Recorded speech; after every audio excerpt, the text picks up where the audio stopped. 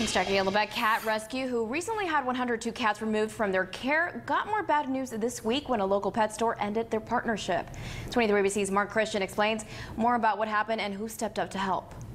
After Kern County Animal Services began cracking down on the number of animals Cause for Cats had in their care, receiving a lot of media attention, the ripple effect ended an ongoing partnership. Well, this fiasco with animal control triggered Petco to cancel our adoption partnership with them. Organizers say the rescue group facilitated the adoption of thousands of animals at Petco over the last 7 years. I was informed that they were kicked out of Petco, and I was instantly sick to my stomach. A local nonprofit group heard about their plight and decided to step up by allowing the rescue group to hold adoptions at their facility. They didn't kick people out. They kicked out these cats an opportunity. They kicked out their lives of making them, possibly no resolve.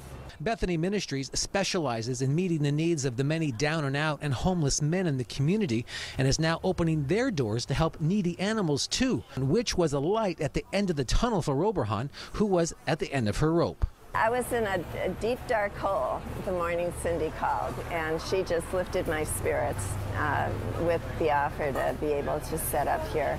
It was a case of giving back for Bethany Ministries, who first got in contact with Cause for Cats when the rescue group helped them with several feral cats who were living around their men's home and helped the felines get adopted. We'll make a space available to you if that's what you'd like. And of course, here they are, and I'm so grateful. And I would just love to think that I can be part of the big resolve of this crisis that's going on with these poor animals throughout Kern County. Mark Christian, 23 ABC.